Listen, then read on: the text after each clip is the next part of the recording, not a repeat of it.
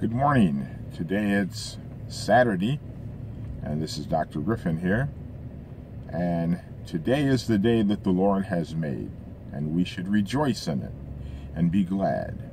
I'm glad that He woke me up this morning with the use of my limbs, able to clothe myself, and in my right mind. He gave us a choice today to accept Him or deny Him. If we accept Him, we're able to live with Him in eternity in heaven. If we deny Him, we're going to live in eternity in hell. There's a consequence for every action.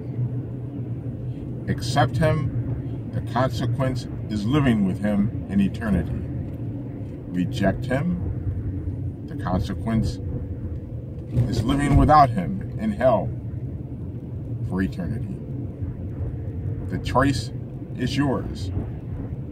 Change starts with you. The choice is up to you. Have a blessed day. Dr. Griffin signing off.